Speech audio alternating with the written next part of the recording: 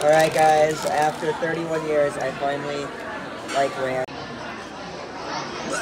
I'm kidding. What is up guys? It is Lucas. Hope you guys are having a good day today. Today was a nice day for me. I hung out with Hannah and the kids and all that good stuff. Did some stuff this morning. Did I vlog today? I don't know. Did I vlog? I'm losing my mind. That's what I'm doing. I'm losing my mind. Today, what is today? 293? Right? I don't know.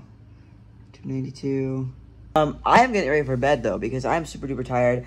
I had a long day today. I hung out with Hannah for a little while this morning, went and did some stuff because, as you guys know, the whole phone debacle. She doesn't have a phone still. So somebody had texted me. It was her, one of the kids' friends' moms texted me and said, "Hey, your window's down. It stormed all night." So I went and made sure that the car was all dry and all that good stuff, and the inside. So yeah, I got that done. We did it. It was fine.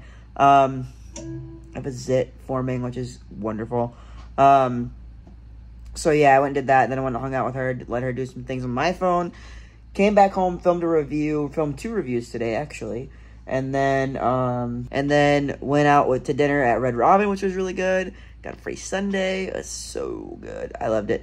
And yeah, I came home, chilled, been chilling, been talking to Dustin, talking to my mom, all that good stuff. So I am just gonna go lay down now because I have to get up pretty early tomorrow. I have to get up at like 5:45, 6 o'clock.